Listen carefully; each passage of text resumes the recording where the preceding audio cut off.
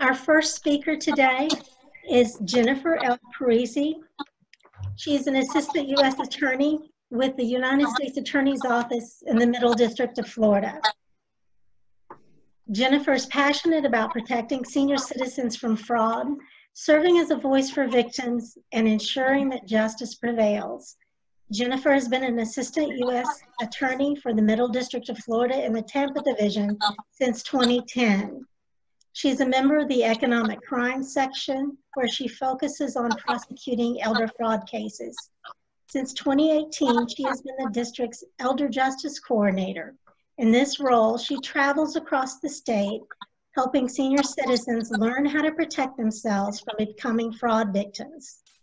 Prior to joining the United States Attorney's Office, Jennifer worked in a private practice at a law firm in Washington, D.C. for 3 years. Before that, she served as a law clerk to Judge Morris S. Arnold on the United States Courts of Appeals for the 8th Circuit, and as an adjunct professor at the University of Arkansas at Little Rock School of Law. She is a 2006 graduate of the Yale Law School. While in law school, she was an articles editor on the Yale Law Journal, and in 2005, she received the Colby Townsend Memorial Prize for Best Paper and the Benjamin N. Cardozo Prize for Best Moot Court Brief. She graduated summa cum laude from Emory University in 2003 with Bachelor of Arts and Masters of Arts degrees in Political Science. At Emory, she received the Elliott Levitas Award for the most outstanding political science graduate and was a member of the Phi Beta Kappa. She has been a big sister with the Big Brothers and Big Sisters program for 8 years. AUSA Parisi, thank you for being our presenter today. And I'm going to take a moment and pull up your slides and we'll get started with your presentation. Good morning, and thank you for allowing me to present today about fraud prevention with a focus on COVID-19 fraud scams. Americans lose billions and billions of dollars to financial fraud every year. In fact, it is estimated that every year over 13% of older Americans, more than 1 in 10, are victims of financial fraud. And to put this in context, this is not someone losing $100 or $1,000. This is seniors losing their entire life savings to fraudsters and scammers. However, only 1 in 44 cases of financial abuse are reported. And my job as Elder Justice Coordinator, and hopefully with your help, is to change that. Next slide, please.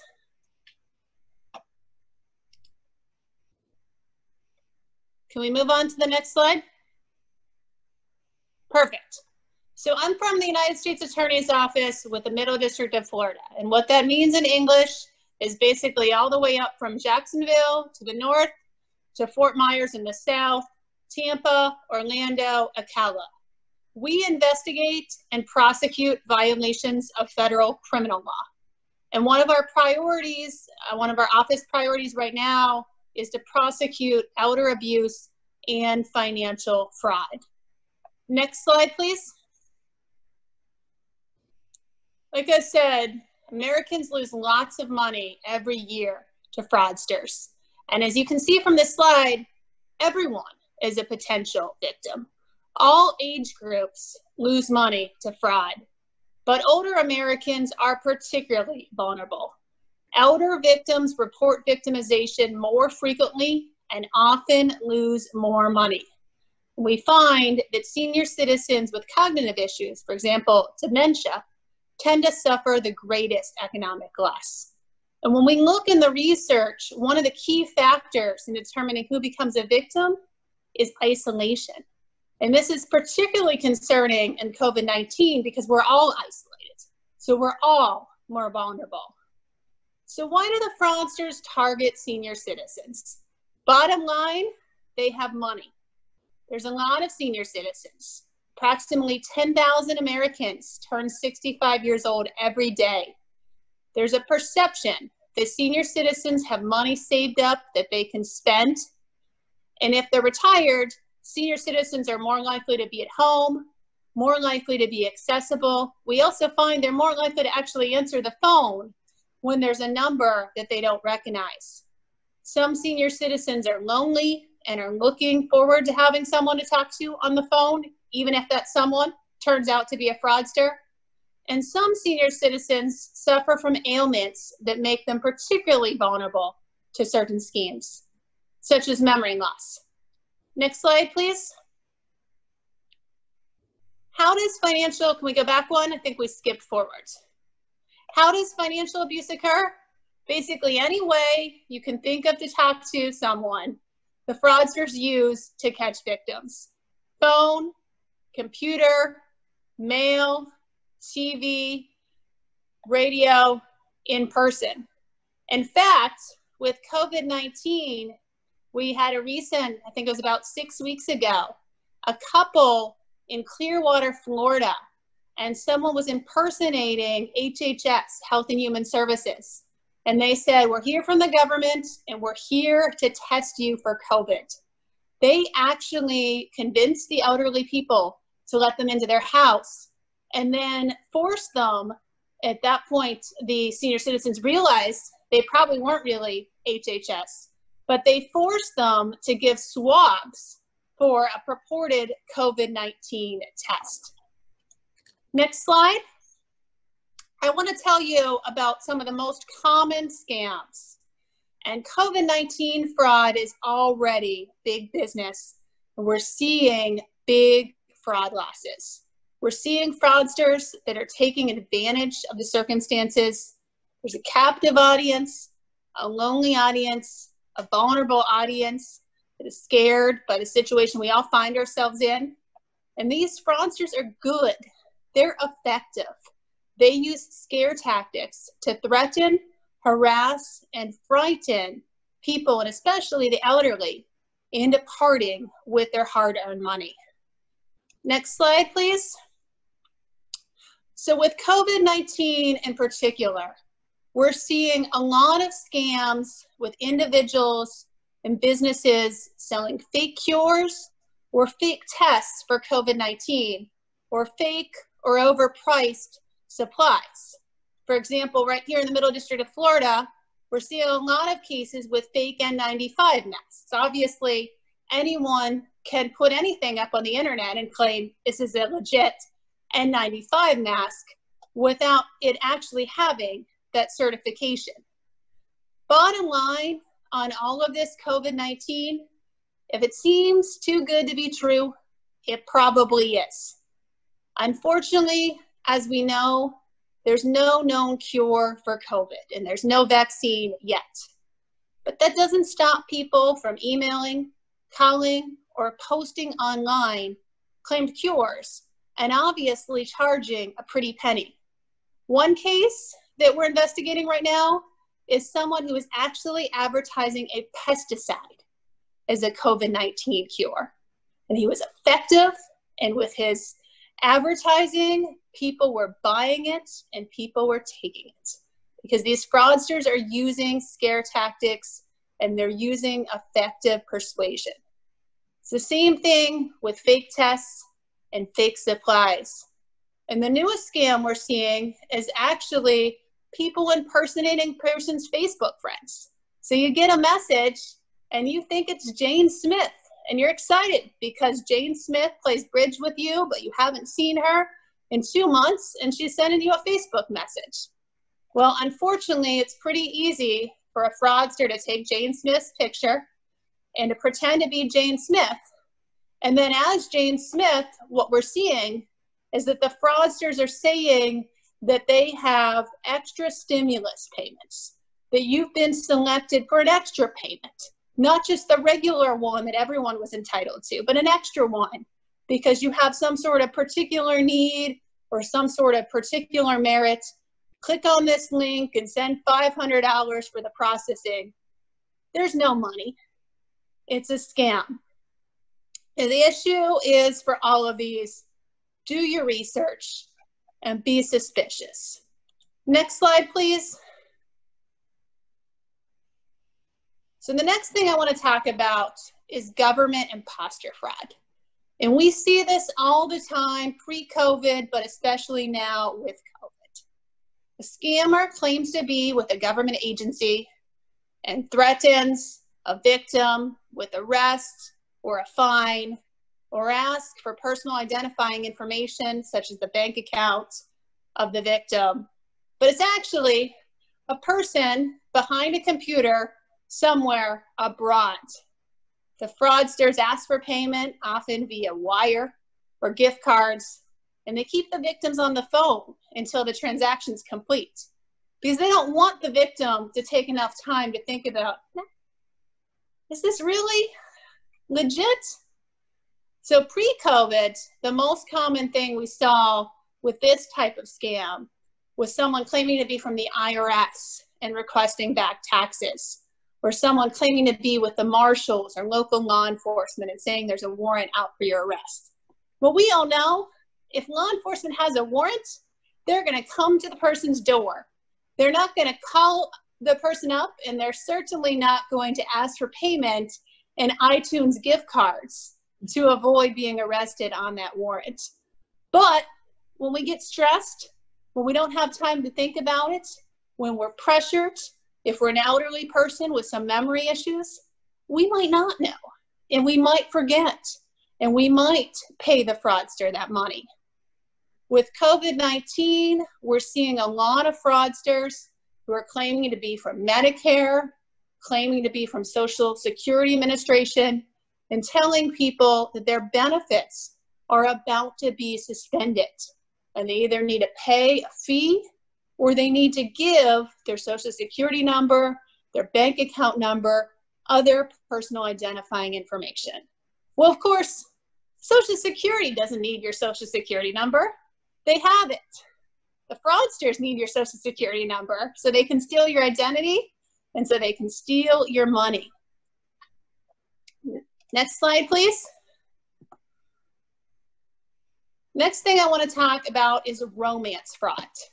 And this is where a scammer meets a victim online, befriends the victim, maybe convinces victim that he or she is boyfriend or girlfriend, and then uses this trust to trick the victim into sending money. This happens all the time. Unfortunately, any place people are looking to communicate, there are fraudsters sitting on the other end looking to take advantage. But it's particularly troubling in COVID-19 because all people, and especially seniors, are isolated. So seniors are more likely to fall for this kind of scam. Next slide, please. So just to give us a visual, and this is literally what it is. Online, he's tall, dark, and handsome, rich, looking for love. And the reality, at best, he's Shrek on the right, and at worst, he's someone sitting behind a computer ready to take the money. These fraudsters email hundreds of women. It's usually women, and they send the same basic email. I'm a widow looking for love. Most women don't respond, but a few do. And these fraudsters will become a pen pal for months with their victims, gain trust, and ask for money. Bottom line, don't give money to someone you haven't met in person. If you hear about a friend or a client or a colleague doing it, advise them the same. I get that it's particularly hard to meet up with people in these COVID-19 times.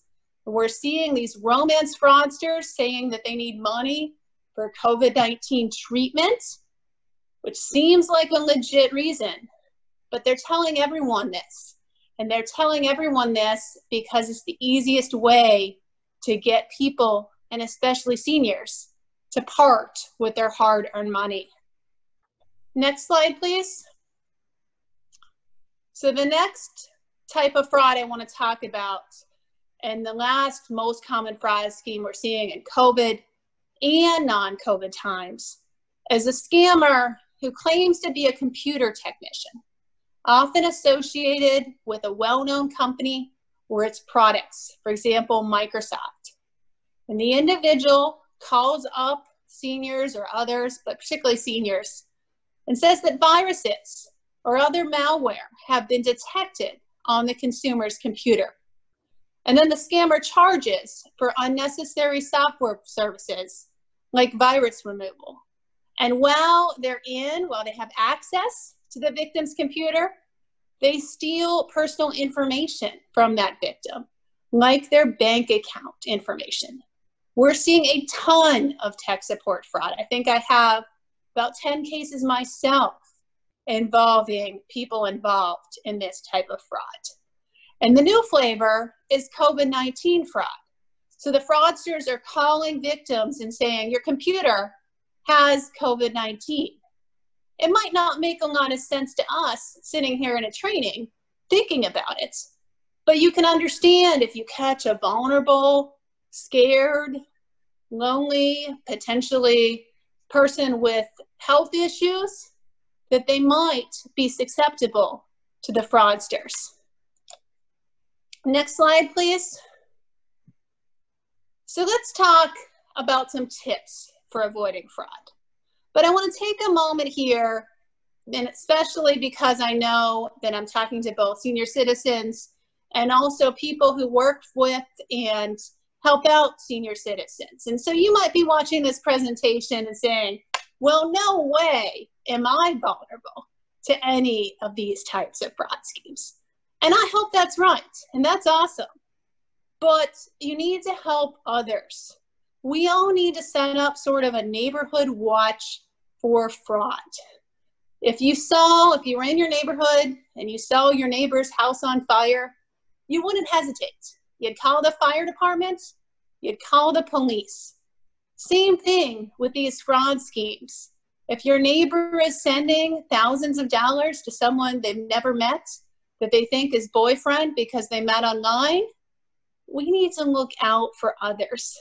The most vulnerable people aren't attending this training right now, and they're not educated about schemes, and they don't have a network, so they need our help. So let's look out for others. In terms of avoiding fraud on your own or telling others about how to avoid fraud, be suspicious. Do your research. If it seems too good to be true, it probably is. And if you're not sure, inquire. If you get a phone call and it sounds like maybe it's true from the Social Security Administration, well, hang up that phone. Don't talk to the person on the other end you don't know, and call up the Social Security office and say, do you need some information from me? That's the best way to do your homework and check out what's going on. Next slide, please. So I have up here 2 resources, and there's a lot of them. So these are just 2 I want you to know about for fraud schemes and specifically COVID-19 fraud. The first is the National Center for Disaster Fraud.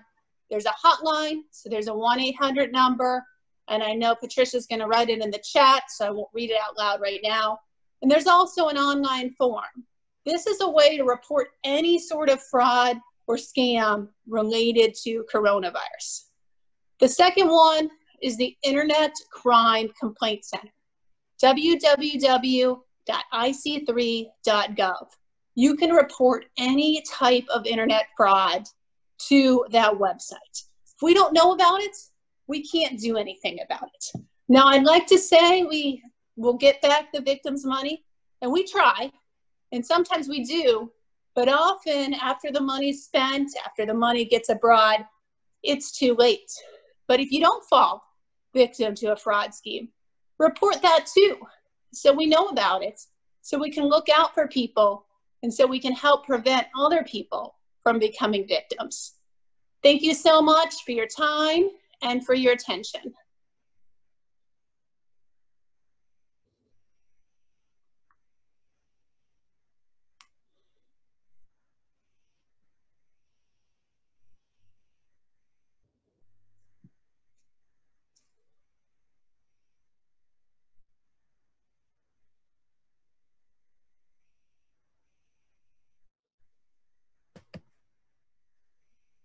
Patricia, you're muted.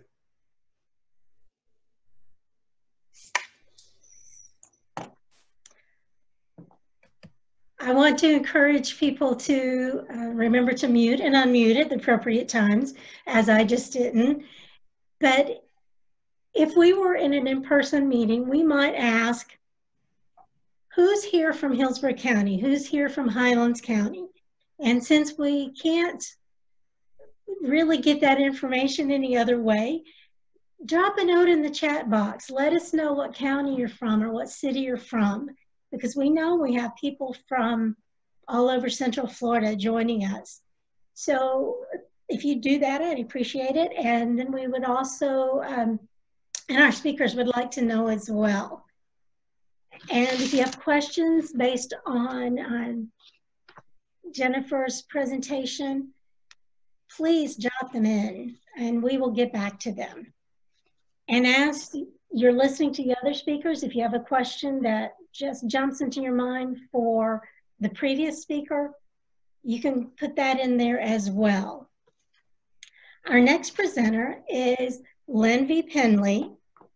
She is the West Central District Ombudsman Manager for the Long-Term Care Ombudsman Program. Lynn is the West Central District Ombudsman Manager covering Hillsborough and Manatee counties. She has worked as an advocate for Florida's Long-Term Care Ombudsman Program for 12 years. Her education includes 12 years of on-the-job training, which we all know is the best education for any job, a Bachelor of Arts degree in anthropology from the University of South Florida, and then in December 2019, she received the Graduate Certificate in Aging and Geriatric Practice from the University of Florida College of Medicine. Lynn, thank you for joining us today, and I know you have a lot of information to share with us, as well as I'm sure people have questions, especially related to COVID-19. Well, thank you so much for having me today. As you said, my name is Lynn Penley, and I'm the District Ombudsman Manager for the West Central District, and that's Hillsborough and Manatee County.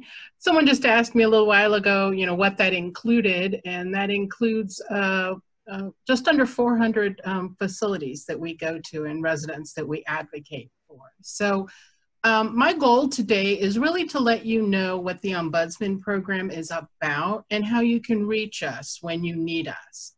So our mission at Florida's Long-Term Care Ombudsman Program is to improve the quality of life for all Florida long-term care residents by advocating for and protecting their health, safety, welfare, and rights. Our volunteers are trained advocates that go out to long-term care. So in Florida, that means they go out to nursing homes, assisted living, and adult family care homes. We know that those residents living in long-term care are some of the most vulnerable out there. They're vulnerable to abuses and feel vulnerable to retaliation if they speak up.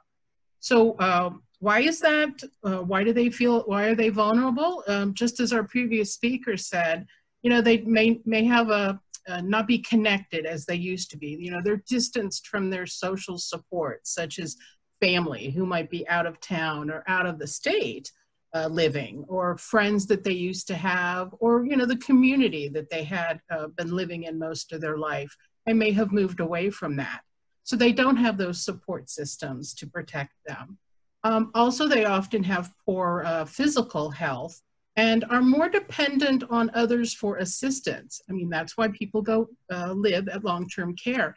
They need that assistance with things, basic things such as meals or medications or help bathing or getting to doctors. So they are very dependent on others, and that makes them vulnerable. So what does the Ombudsman Program do? Part of what we do is we do annual administrative assessments at all long-term care facilities, and this is within the state of Florida. Each state has its own ombudsman program, but I'm just going to speak about Florida. And when we're out there doing those annual assessments, we're talking to residents mainly is our focus, asking them how they're doing, how their care is, if they have any concerns or any complaints or need any assistance. We're also making general observations about care and physical of the facility, and then we're making recommendations for improvement. And then we do follow up if there needs to be any to make sure those improvements are completed. We also have a visitation program where we try to get out to all of our residents at least quarterly. And that visitation is part of that, staying connected with the community. We're out there reminding residents that they can speak up if they have a concern. And we're out there letting them know that they have access to the ombudsman program and reminding them of their rights. We also do things such as this, outreach programs where we're educating the general public or maybe residents, their families, staff of long-term care, other healthcare professional or other agencies about what the ombudsman program does and about resident rights. Now, what I think is one of our most effective tools is that we take complaints on behalf of residents. So our complaints, we take quite a wide variety of complaints that we can help with, but those also include abuse, neglect, and exploitation. I like to think of us as very unique because we strive for resident satisfaction when we take a complaint. We're not necessarily out there to verify a rule or a law was broken. That might be for another entity to do. We're there for the resident. So we're asking them, what outcome do you want? And then we make that our goal. And another part of our uniqueness is our volunteer ombudsman. They're a friendly face to have a conversation with. They have varied life experiences and they take their time and go out to speak with residents and be that friendly face and be that easy person to talk to about concerns. And they're there to ensure the residents have that quality of life and can speak up. I know some people out there, are a little fearful of someone with a badge, but when we're out there as volunteers, they know that that person is donating their time and really cares and wants to have a conversation with them. So I think that's one of our awesome uniquenesses. So when we go out and visit with residents, we're educating them on their rights and how to exercise them. And one of those rights being they have the right to be free from abuse, neglect, and exploitation. They have the right to voice their grievances and be heard and have things improved. And they have a right to access to the Ombudsman Program representatives. With that education, we're empowering the residents to take action and encourage them to, self-advocate or speak up for themselves if they feel something isn't right or if they feel they're not getting the care they deserve. We're also encouraging them to connect or speak up on behalf of other residents who may not be able to speak for themselves or may not have many visitors to speak for them. And I think that's an important role for residents to remember, is to help others. And then, of course, we're out there reminding them if there is suspicion of abuse, neglect, or exploitation, to report it. For us, we're also reminding them to contact the Ombudsman Program when they need us or when they have a question. So as I said, we do outreach with educating families and friends and staff. And we're reminding them that especially they need to be speaking up for those residents who might not have someone or might not be able to advocate or speak up on their own behalf, that silent population out there. So we remind everyone that they can contact us and with a concern on behalf of a resident, and it's confidential and it's free of charge. So they don't have to necessarily give us their name if they don't want to.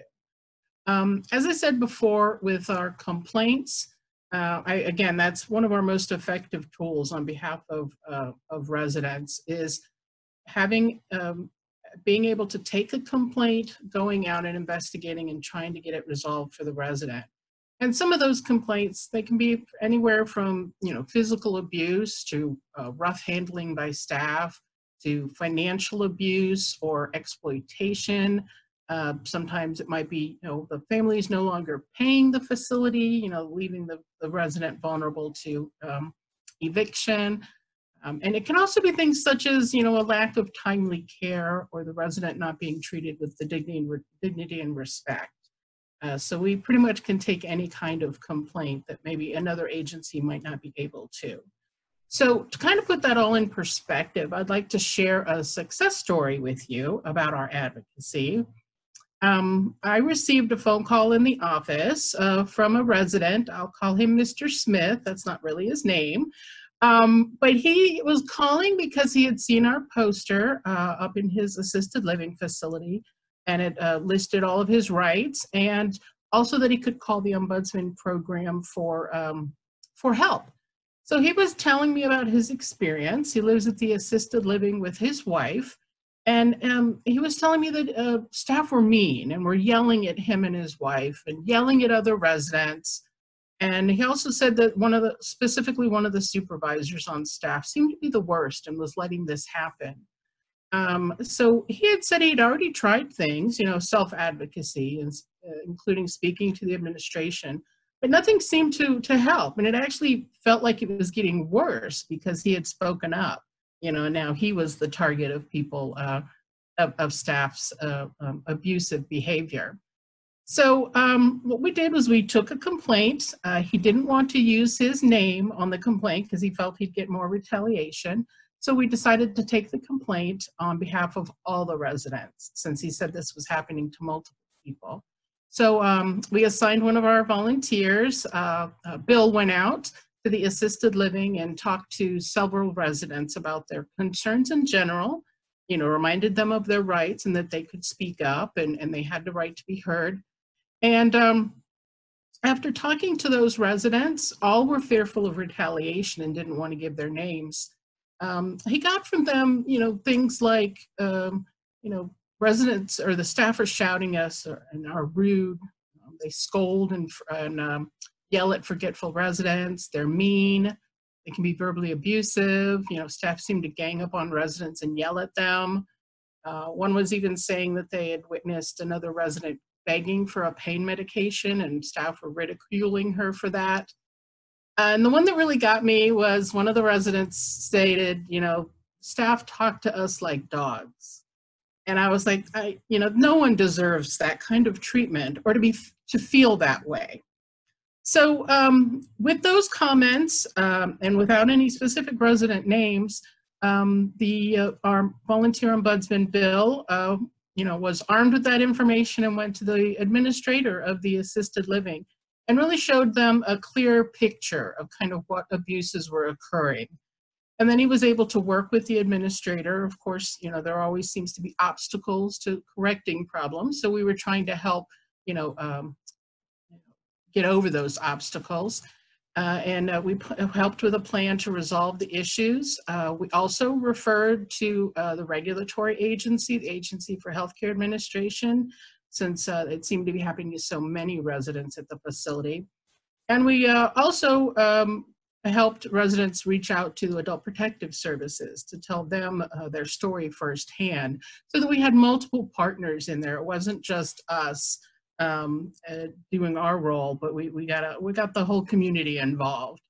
So with our intervention, residents felt that someone was listening to them and that things would change, and they were happy with that. So after Bill did several follow-ups and the Agency for Healthcare Administration also went out, one of the supervisors at the facility was let go. And it seemed that staff attitudes were improving. And so when Bill did the follow-ups, the residents were so happy that things had finally changed, that there was a change occurring. And they could feel the difference in the staff attitudes and the improvements. So Bill was able to close that out as resolved. And all those residents knew that they could reach out to us again. Or they knew, they were empowered with that information and empowered to speak up in the future. So I call that a success story for us. So I'm hoping that this information has provided you with another tool for your toolbox to prevent abuse and address abuse. And I want to remind you that each of us needs to be aware and speak up when we suspect abuse. But even more important, we all need to stay connected and be involved in the lives of others, especially those most vulnerable people out there, so we can prevent abuse. I also want to put a little plug out there for our volunteers. If you want to be part of this, involvement and speaking up for residents in long-term care, you can always become a volunteer ombudsman. So keep that in mind. So to contact the Florida's Long-Term Care Ombudsman Program for information or to make a complaint on behalf of residents or just a general inquiry, or to ask about volunteering, please give us a call at our toll-free number, which is 888-831-0404, or you can reach our website at ombudsman.myflorida.com. Thank you so much.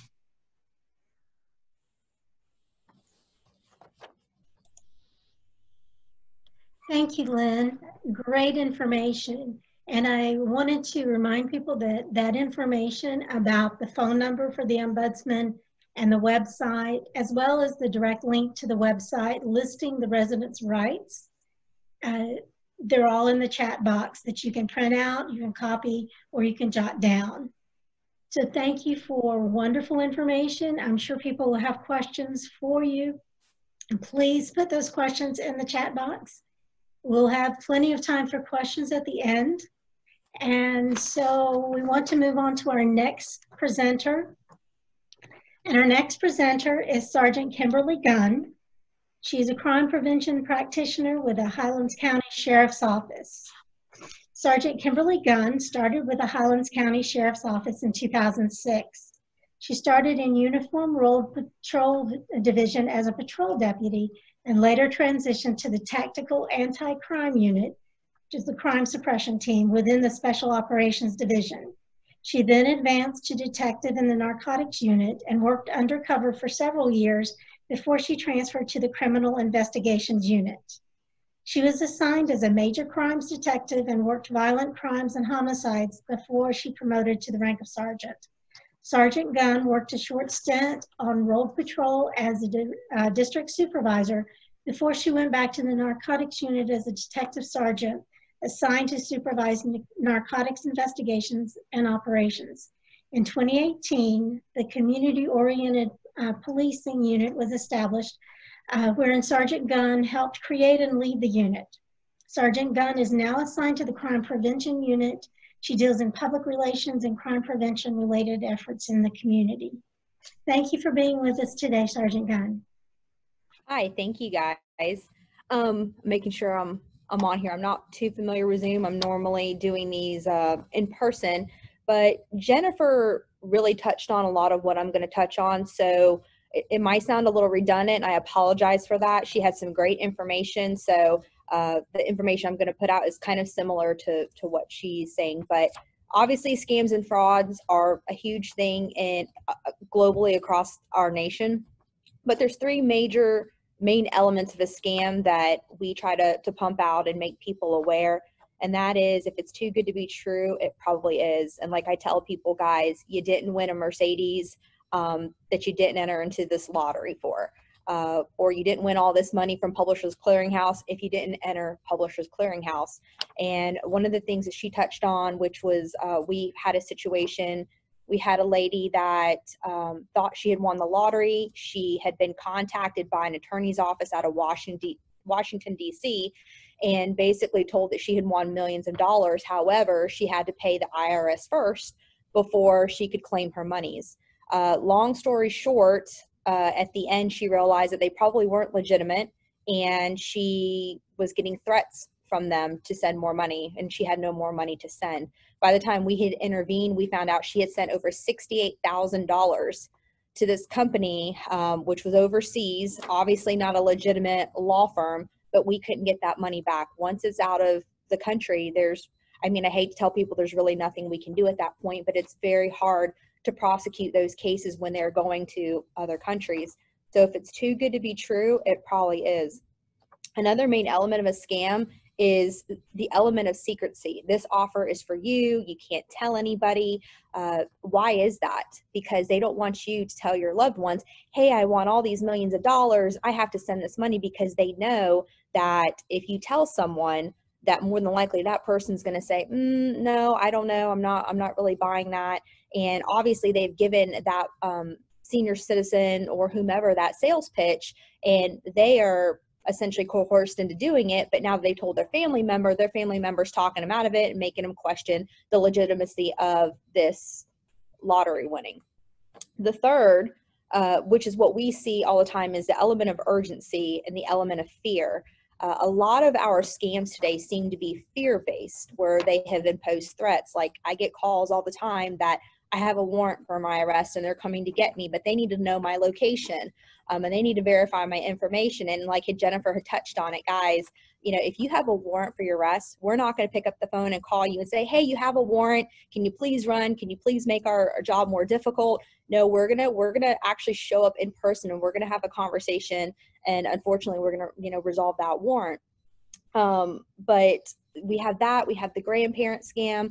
I'm sure you guys are familiar with that. We've had a lot of those type scams, in particular to, you know, individuals calling in with maybe a muffled background and saying, you know, grandma, it's me, you know, I'm in the back of a cop car, I got a DUI, can you help me out? I need some money, this, and this, and they're going to take me in, and they're locked up overseas and they need bail money. And these individuals really believe that that is their grandson or daughter on the phone, and they send that money over. And next thing you know, they're getting Green Dot cards or sending, you know, iTunes gift cards, but it's not legitimate. And you think, well, how would somebody know that? Well, Jennifer, again, she touched on it with Facebook. These fraudsters are so sophisticated, they stay up with the trends. And with Facebook, they will actually, if depending on your setting on your Facebook, they can see. And if you are new to Facebook, and some of our, you know, I know our senior citizens that I talk to, they're like, Facebook's the devil, I don't want to deal with it. And then others are, you know, like, you know, it's a way for them to connect with their loved ones. And I get that. But if you have a public setting or it's not set appropriately, and you are clicking on maybe your granddaughter's graduation photo, and you're like, hey, granddaughter, you're my number one, congratulations, or whatever. And now she's going to trip to Mexico. And the scammer sees that she's in Mexico and she's over there and she's jet ski and she's having a good time. Meanwhile, you get a phone call saying that she's locked up in jail, and you have a female calling. It sounds a little bit muffled, and she's saying, grandma, I'm locked up in Mexico. I had a little too much to drink. I wrecked the jet ski. I need your help. Can you please send me some money? And then the next thing you know, again, grandma wants to help her favorite granddaughter, and she's sending money over. And so we tell people, and I'm not saying that people don't get locked up and abroad, because it does happen, but if you suspect that this, you know, person is not legitimate, hang up the phone. If it is legitimate, they'll call you back, but hang up the phone, give us a call, or call them first. Some of these, like we say, some of these cell phone companies do work in Canada and Mexico, and call first and make sure they're okay. But there's this element of urgency that, you know, and fear that these individuals feel that they have to do something right now and they can't hang up the phone. And again, these scammers are so sophisticated that they make you feel that you have to act now or something bad's going to happen. So if you feel that there is someone locked up and abroad, one of your loved ones, give us a call. Let us help you. If we need to get with the embassy or the consulate to try to vet this, we will. We'll help you any way we can. But we certainly don't want you sending your money overseas. So phone scams, I'm going to touch on that real quick. If you don't recognize a number, let it go to voicemail. It's interesting because I teach this, but then I talk to individuals in the community that are obviously our senior citizens, and what I've gathered for them is that particular demographic is such a trusting generation. They pick up the phone, they see the number, and they want to believe it's legitimate on the other end. You know, back in the day, if someone gave you their word, it was golden. It was truthful. And things like hitchhiking, I would have never thought to hitchhike in today's, you know, society. However, you know, back then it was very common. And so I tried to see where they're coming from, even though it's kind of hard for me with the age gap. But like I tell them, try not to be too trusting. Unfortunately, my generation is, I guess they tend to take more advantage of people, and it's sad. But if you don't recognize the number, don't feel compelled to answer the phone. We already talked about the grandparent scam. Never be afraid to hang up the phone. If somebody asks you, hey, can you hear me? Can you hear me? Try to avoid saying yes if you can, just because they can record your voice and they can use that later down the road to open up lines of credit or things of that nature. Again, the IRS is never going to call you for money. And I'm not trying to make fun of the feds, but the IRS has to keep the post office employed, guys. So they're going to mail everything to you. The IRS isn't going to say, hey, you owe us money. It's going to come via the postal service, okay? If it's too good to be true, it probably is. I've already said that. Never said money. Already said that. Microsoft software. Again, Jennifer touched on this as well. These scammers, they pay attention to the news. They pay attention to what's going on. And one of the ones that we had was, I guess Microsoft had, there was a platform or a program they were using. I can't remember what it was, if it was Microsoft 3 or 7. But they had put on the news that they were discontinuing that. And if you wanted to continue to be on Microsoft, you would have to upgrade to the new platform. And so that evening, after it was on the news, the very next day, we had scammers calling, telling people, not sure if you're aware of the news, Microsoft is changing their platform. If you don't have this by this date, and of course they believed it. So they were getting people to buy the new Microsoft program over the phone. And if you pay $199, you get an unlimited, every year update or a one-time $99 fee.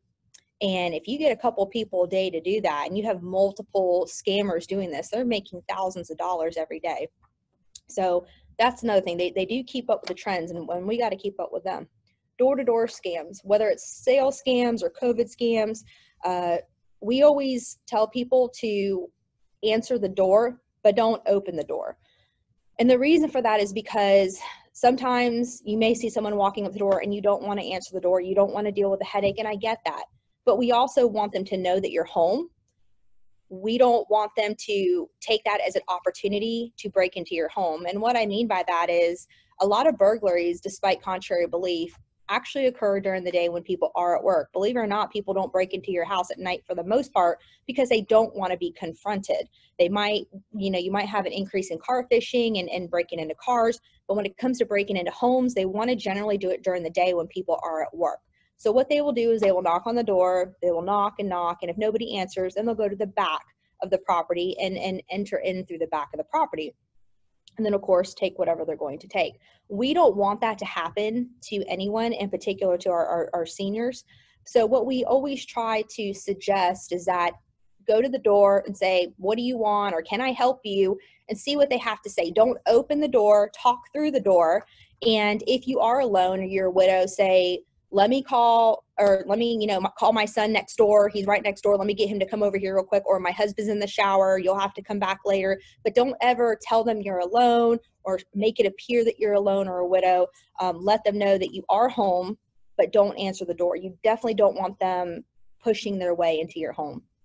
One of the things that we had recently was we had an individual or a group of individuals that were going around posing as part of CDC, and they were doing COVID testing for water. And so they were knocking on people's doors, trying to push their way into homes to test the water so they could make sure that it wasn't testing positive for COVID. There is nothing that we have found, and CDC has said that there is no evidence to support that COVID is transmissible through water. So again, that's fraudulent. And why are they going into these people's houses? I don't know. If they're just scoping the place out. But either way, don't let strangers into your home. Beware of workmen knocking on your door, offering you contracting or trimming work. Make sure you're only dealing with licensed, insured firms, and never pay up front. Unfortunately, we have a lot of people that, they hire somebody and they think they're getting a good deal. Then that person says, well, can I have a little bit of money up front? I have to buy the mulch material, or I have to get a new blade for my mower, or, if they're hiring to do some kind of contracting work, I need to buy the drywall or this or that, and they want half that money up front. The problem is anytime you put money up front and then they take that money and run, we might not be able to be able to get your money back. We can try, and we've got ways to do it.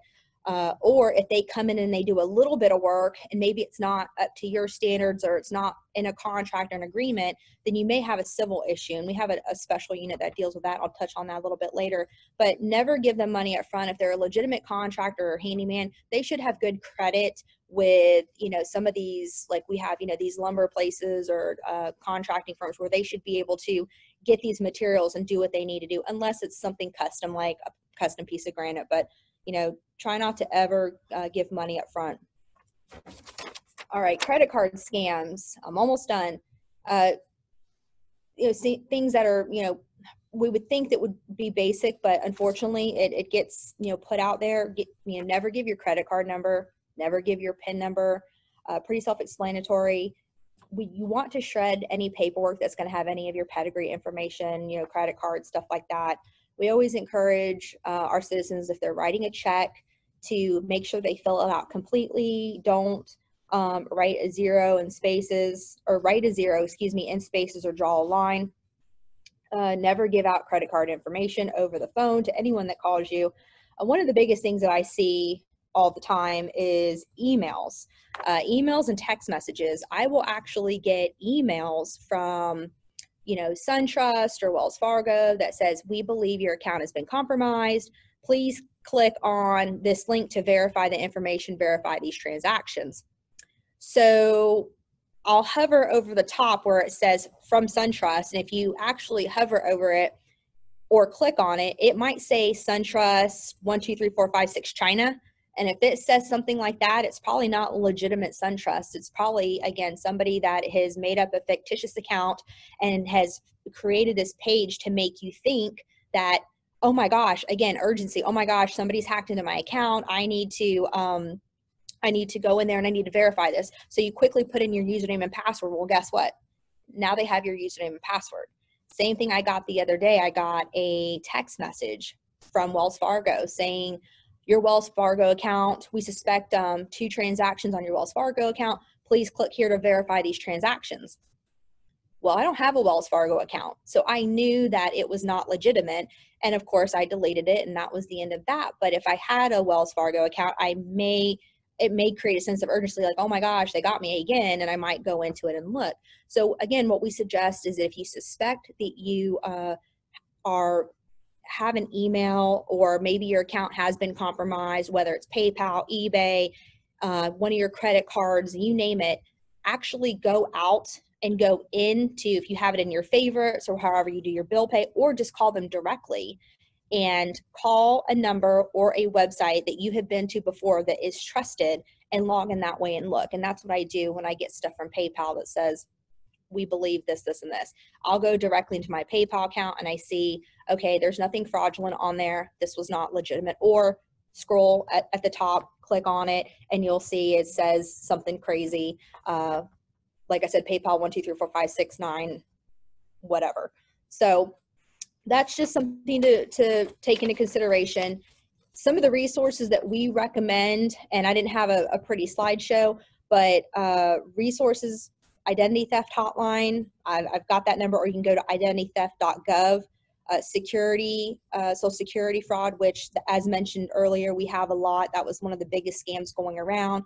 Again, to create panic. This is Social Security office. We are suspending your benefits. And of course, people were, you know, afraid, and the Social Security office was asking for your Social Security number. Well, if they're calling you, they shouldn't need that. They should have all that information in front of them, right? Credit card fraud. One of the things that we recommend that we see too, some of our seniors will get a bill in the mail. They'll get an application from Chase or a different credit card company, or you're into collections.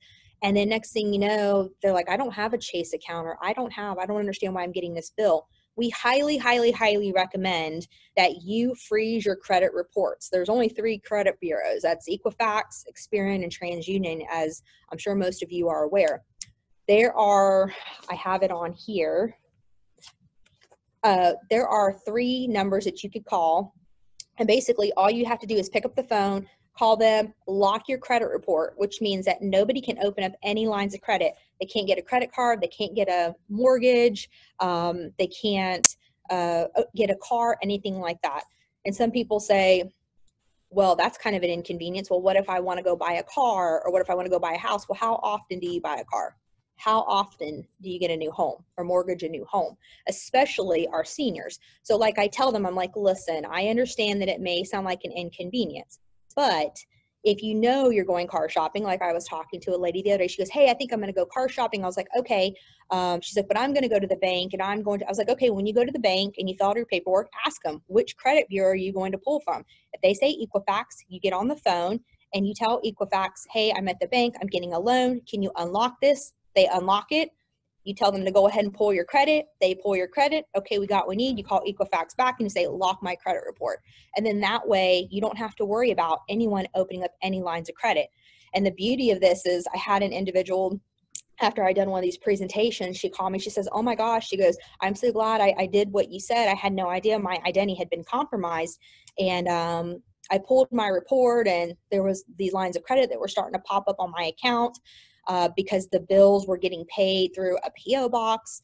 And long story short, she actually got, what prompted her to do this is she had got a application in the mail from Chase saying that they were unable to open her credit card that she had requested because her credit report was locked. And if she wished to proceed with the application process, she would need to unlock her credit. So of course she called Trace Credit Card and she said, I didn't order or I didn't open a line of credit. And they're like, well, we have an application you submitted online.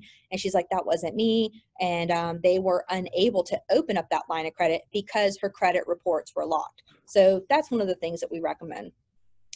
The Do Not Call registry, this is through ftc.gov. I have done this. I think it works for your legitimate businesses that, you know, will pull phone numbers to call and maybe do marketing, you know, like DirecTV or AT&T or whomever. But the Do Not Call registry, which is where you register your phone number, basically saying, please don't call my number. That's not going to work for these illegitimate businesses overseas. They're still going to call you no matter what. So just be aware of that. And then we also have a seniors versus crime unit. So here in Highlands, I'm not sure about Hillsburg or whatever, but our Florida Attorney General's office, we are the only state in the country that has a volunteer unit called Seniors versus Crime. And what that means is that we have a group of individuals with a diverse background in general contracting, law enforcement, different financiers. And basically, if we have a senior or anybody, it's not just our seniors. It's called Seniors versus Crime because our volunteers are seniors. And I did not pick the name. They call them Senior Sleuths. This is something that was established decades ago prior to me. But this group of seniors, they volunteer their time and they take these cases where are basically quasi-civil cases where maybe, again, the contractor, they've put money down and maybe they're not getting service or the person's just kind of stringing them along. And then they intervene and basically call and say, hey, listen, you know, we're Seniors versus Crime Unit. We're a special project with the Florida Attorney General's office, and we need to figure out what we can do to remedy this situation. And they're really effective. I would say 95% of the time they get back, you know, thousands of dollars for our seniors. Because once they hear Florida Attorney General's office, they tend to freak out a little bit, and we normally seem to get some compliance. So they're a great group.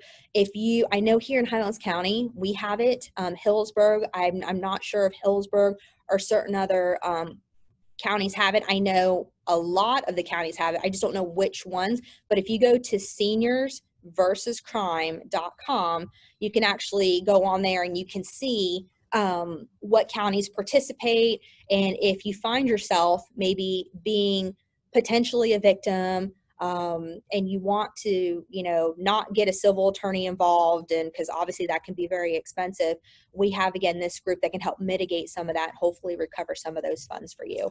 But again, I appreciate your time. I was trying not to go over my time, but thank you guys for having me today. I appreciate it.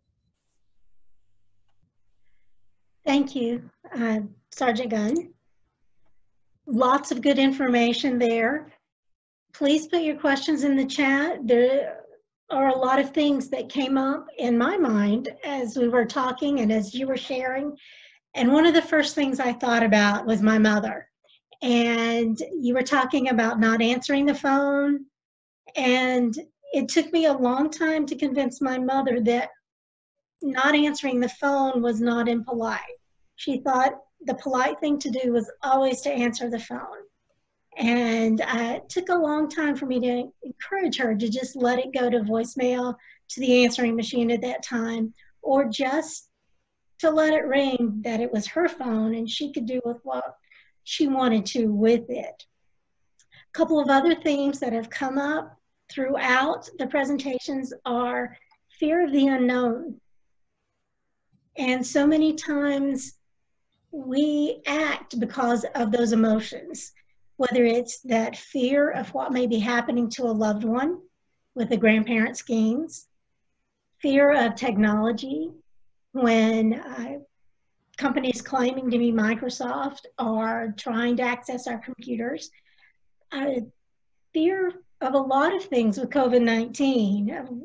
Fear has been a dominant factor in all of the things that are going on because we just don't know, and that fear of the unknown. Thinking with your heart. Seniors are trusting. Seniors have money many times. So those are oftentimes the reason that people are victimized and people are lonely. So if you have seniors who are in your family, or you have friends or neighbors or relatives, call them, check on them, Zoom with them, because isolation is one of the greatest risk factors for becoming a victim of abuse, neglect, or exploitation. And I do want to remind people, in the state of Florida, the Abuse Hotline number is 1-800-96-ABUSE. It's 1-800-962-2873. And in the chat box, you will find that, as well as information from each of the presenters, and the annualcreditreport.com website, where you can request a credit report once a year from each of the companies. And it will also give you those phone numbers that Sergeant Gunn was referring to. seniorsversuscrime.com, that website is also listed in the chat box.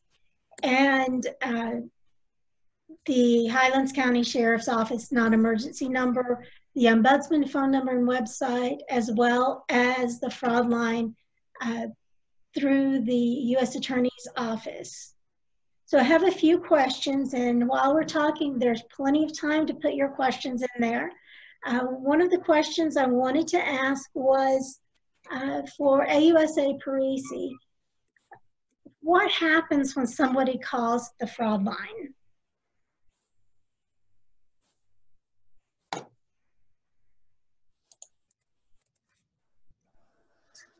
So when someone calls the fraud line, like any good government line, there's a bunch of different questions to route you in the appropriate way.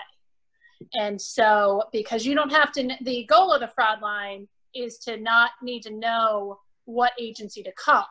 So for instance, if you have a issue regarding someone with fraudulent COVID tests, it might direct you then to the FBI intake. So it will direct you, you'll call, there'll be a menu and that will say which will apply. And then when you pick one of those, you will get directed to the real person that relates to your issue. Wonderful. Now this question is for Lynn Finley. Lynn, how has COVID-19 impacted your ability to work with seniors who are living in skilled nursing facilities, assisted living facilities, and family care homes? Well, right now, there are visitation restrictions, so our ombudsmen are not physically going into those facilities because we don't want to share any bugs or anything like that. But we are still taking complaints and investigating them and trying to get them resolved. One of our main tools is the telephone, reaching out to residents periodically just to ask how they're doing, or if there's a complaint, to reach out to a specific resident and talk with staff. So we're able to do it via telephone. We've had to be a little creative sometimes. You know, we can also use fax, emails to get documents. And we can also reach out to our partners like the Agency for Health Administration or the Department of Health or Child Protective Services who may be able to have access to the facilities now to have them also partner with us if we have a concern. And I know we were talking about connectedness and the unknown, and that's a real fear that we're getting phone calls about, you know, families not being able to, you know, either talk to or having a hard time reaching their family or loved one in the long-term care facility, and not being able to see them. You know, that put a big pressure on everyone, you know, the resident and how they feel, and the family on insecurity on how they're being cared for. So those are valid concerns. You can reach out to the Ombudsman program. We have lots of ideas on how to stay connected, and if the facility or the staff at the facility needs some encouragement or some help to dedicate some time to that, that's something that we're willing to help with and be creative about making sure people stay connected so nothing does go wrong, or you know, we're preventing any kind of concerns that might arise. Okay. So there's a way. It's just everyone is being a little more creative and a little more determined during this time. Definitely, definitely. And you know, as I said, we got those volunteers with all those varied backgrounds. So, you know, they come up with some really great ideas and how to get things done. So. Okay. Sergeant Gunn, does your office have a victim advocates unit for seniors? We actually have 3 units. We have a special victims unit that does handle senior citizens that are exploited or abused. We also have, like I had mentioned before, which is a seniors versus crime unit, which is not necessarily, they don't necessarily handle criminal investigations, but anything that would be in a civil matter that we could help them with, from, you know, contractor complaints to identity theft, things that we can help them to lock their credit report. That unit specializes in that. And then we do have a victims advocate that also assists with, you know, trauma to our seniors and children, of course. So we have 3 specific units that do handle our seniors. Okay, great.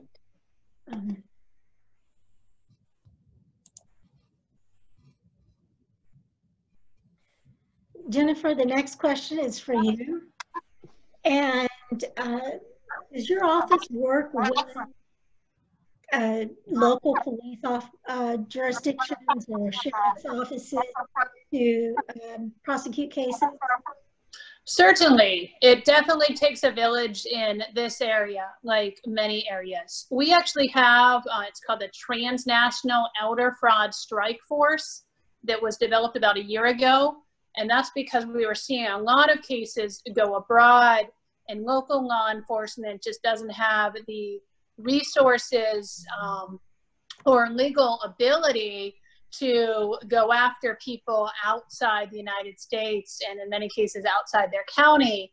So the goal is to be able to investigate people in the United States, but also these other organizations abroad, these criminal organizations. And so we have local law enforcement and state law enforcement and federal law enforcement from all the counties in the Middle District of Florida really working together to do these cases. A lot of times a case will come in to either my office or the federal agents that makes more sense to be referred locally. So we also try to have good connections. So if it's a Highlands County case, I can refer it to them so that it can get worked on. Great. Now, one of your organizations that you're part of is the Elder Justice Coordinating Council. Can you tell us a little bit more about their role? So the Elder Justice Coordinating Council is actually a national organization, and it's all of the agencies that could affect seniors. So FBI, Postal, IRS, Homeland Security. I'm not going to do a good job of listing everyone, but the goal is making sure that we're making all the partnerships we need to to investigate and prosecute these cases. And I know that those meetings, which are held a couple of times a year or more, are broadcast on their live stream, so that even if you're not in Washington, you can, as a citizen, watch those meetings and learn a great deal about what's going on. I watched one the other day, their last one, and it was very informative. I believe there are 14 or 15 organizations that are part of that now, and it's everyone working together.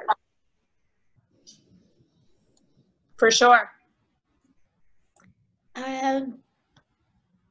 There's a question in our chat box that says, who should be contacted if you feel someone is being exploited, but when it's reported, it has been determined because the elder is competent, they do not meet criteria for further investigation? I'll take that one. So I would encourage you to report anytime that you are concerned about an individual being exploited. There are criteria that Adult Protective Services has to follow when that.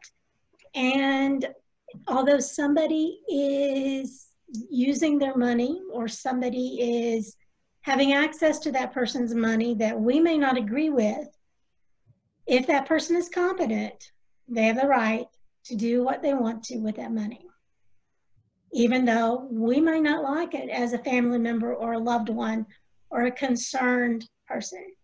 However, I would encourage you, if you continue to be concerned about the situation, to continue to report it at 1-800-96-ABUSE, and this 1-800-962-2873, and that number is in the chat box. Because often what happens is competency over time can diminish. And if other things begin to happen as well, then it may then rise to the level where somebody needs to investigate or will investigate. And I know on the call today there are several representatives from Adult Protective Services. So I would encourage them to jump in on the chat if there were other things that they would suggest. But yes, weighing the right of somebody to do what they want to with their money or their life, and weighing our concern for their well-being or their financial well-being, that's a fine line. And I would just encourage you to go ahead and report it. I also would encourage you, if you think somebody needs legal assistance on a civil matter, there is the Senior Legal Helpline that is available to you. And I will put that number in the chat as well. And they do help civil matters.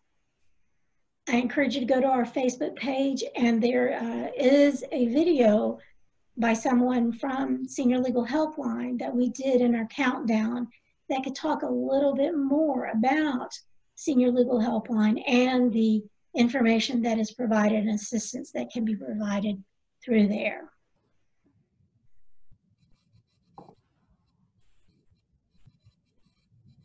Sergeant Gunn, can you give us an example of the most common fraud right now in Highlands County?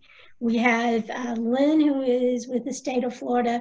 We have AUSA Parisi, who is at the federal level, but at the local level in Highlands County, what is the most common scam or fraud that you are seeing right now?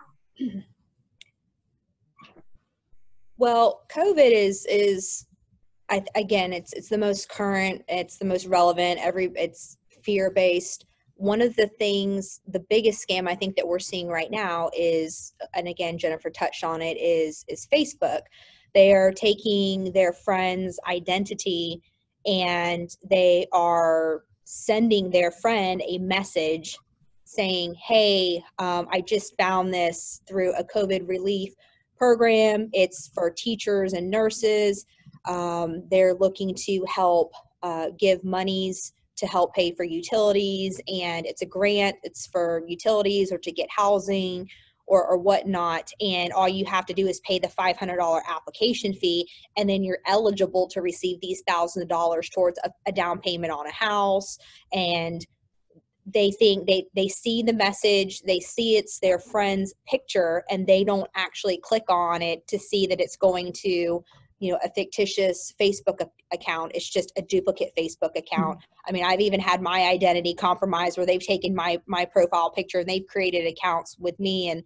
And unfortunately, romance scam was one of them. And I was like, oh my gosh. But you know, and just to touch too on what you had said about the determining someone's competency, you know, and again, I feel like Jennifer said she kind of took a lot of the things I was going to say, but the romance scam, sometimes it is fraudulent, and sometimes there is, you know, Igor on the other side, and it's not, or Shrek, excuse me, Shrek on the other side, and it's really not a real person.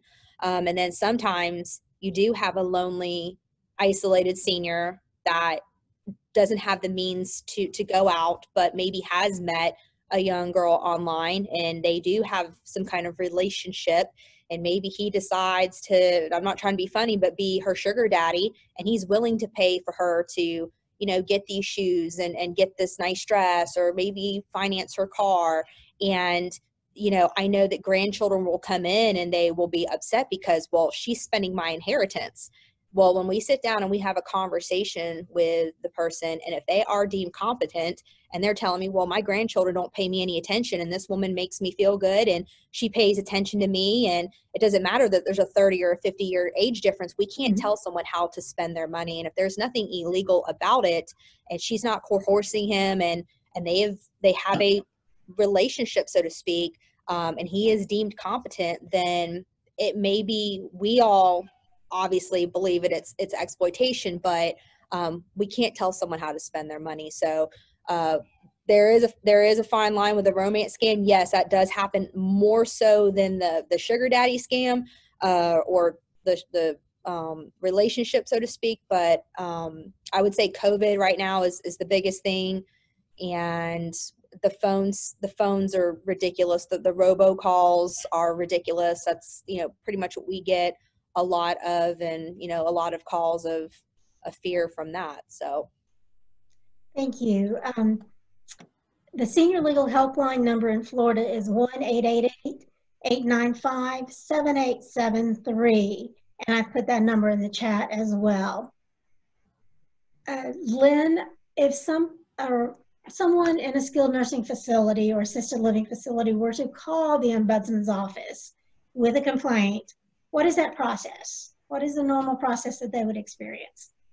So usually, as you said, people would contact us via telephone is the most popular, because our poster and our ombudsman visit the facilities and hand out information. So when someone contacts us, you know, we ask what the concern is. You know, first, I guess I try to educate them, you know, of their rights and empower them to, you know, self-advocate if that's at all possible, because when you educate and someone can self-advocate for themselves, then they can do that for their lifetime. But usually what we'll do is we'll, you know, get, you know, where are they? Where is the issue happening? What their name is, if they feel comfortable giving it to us. And what the issues are. And as I said, usually that's a conversation. They're telling me a story. They've had multiple issues, or it's built up to that they want to tell the story. So we listen to that story, and then you know, kind of pick out, you know, the points that, you know, here we can help you with this, or have you tried this or this. So we'll take a complaint, and we have our deadline to go out to the facility under normal circumstances is 10 days. So we are not an emergency service. That's more for, you know, law enforcement or adult services. But we let them know that up front, and if the availability is possible, we do get them opened more quickly. But our main goal is to make that face-to-face contact, or whatever kind of contact we need to make right now with the resident, since that's who we work for. So if anybody else calls us, like family, friend, another you know, a staff person calls us, we're trying to make that contact directly with the resident within those 10 days. to see if they have that issue and if they want our assistance. Of course, we don't want to force our help onto someone. So we'll, make sure that they want our help and how they want our help. They want us to do this, but they don't want us to do that. Those kinds of things. Mm-hmm. And we ask them what the outcome they want is. If they, I want this person fired and I want this new vendor for the food or something. I mean, we may not be able to do those specific things, but we can always come up with plans on improving things or, getting what they need. Mm-hmm. I also wanted to point out that our forte is long-term care facilities. So if the issue is happening within the facility and it's something the administration can change, that's usually our forte because that's where our rules and regulations, they have to work with us. Mm-hmm. That doesn't mean you can't call us with other issues outside of long-term care, like a fraud or a scam. That might not be necessarily our forte, but will help. And we'll make sure you get to the resource that can best help you, especially when it comes to things like abuse, physical abuse. Our volunteers are not necessarily healthcare providers who would necessarily, are not necessarily focused or are able to look at bruises and understand them. It's more for adult protective services. But we'll still go out and support that resident through that process. We're listening, we understand, what can we do to help? And as I said in my presentation, we're not there necessarily to verify the issue. That's usually what Adult Protective Services is saying, yes, some sort of abuse happened. For us, even if they can't pinpoint an abuse, what can we do to make that resident feel safe? As an advocate, that's what our goal is. So I think we're uniquely suited for that. So, we work in tandem with others. So as I said, we'll take a complaint, we go out or make that contact within the 10 days. We do follow-ups and to make sure that the resolution happens and that the resident is satisfied. Thank you, Lynn. Now, our last question is going to be for AUSA Parisi. Will you share an example of a case that you prosecuted on scams and frauds?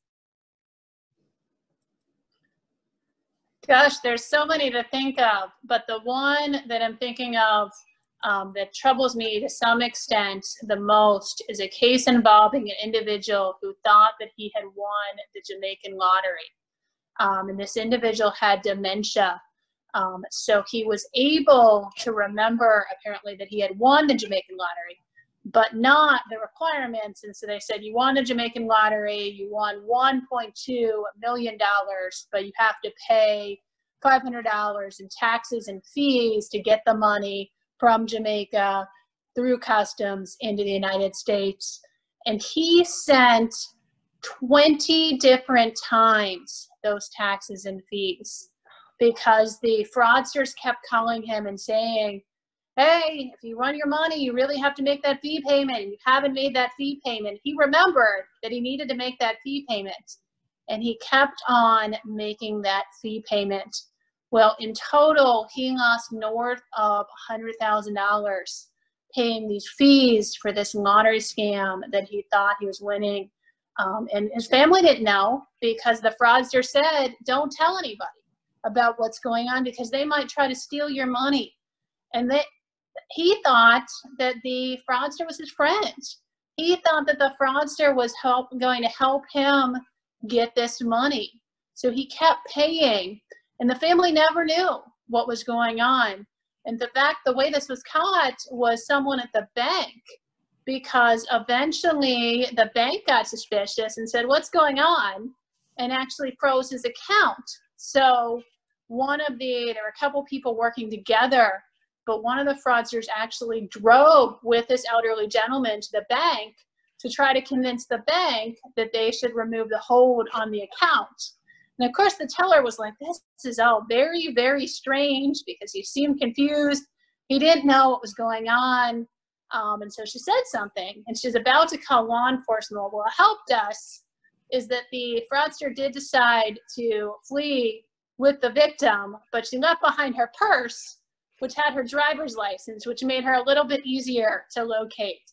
We don't always get that lucky, but he lost a lot of money. We got back some of that money, but definitely not all. And we're grateful for the bank employee, and we think it was by virtue of her going to an outreach like this event and knowing the kind of things to look out for. That's why we try to tell people about what to watch for, and we hope that you'll help us tell people as well.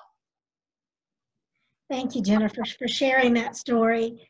And I think that just brings it home, because we hear a lot of statistics. We hear a lot of large numbers of people being affected. That each one of those is a story, just like Jennifer just shared with us. And we're all out there looking for each other and looking out for each other. And I encourage you just to share this information. If you are looking for a speaker for your group, there are several individuals here who would be able to do that for you. If you are in Highlands County, Sergeant Gunn is there. Lynn is available, and her counterparts are available throughout the state. Senior Connections Center is available. And of course, the U.S. Attorney's Office loves to do outreach for just that situation, to help somebody know what to look out for and help save someone's life, save someone's financial situation, and save their quality of life as well. So on this World Elder Abuse Awareness Day, thank you for joining us. Thank you for being part of this. Thank you for wearing purple. And thank you for helping us protect the most vulnerable among us. And I hope you enjoy the rest of your day.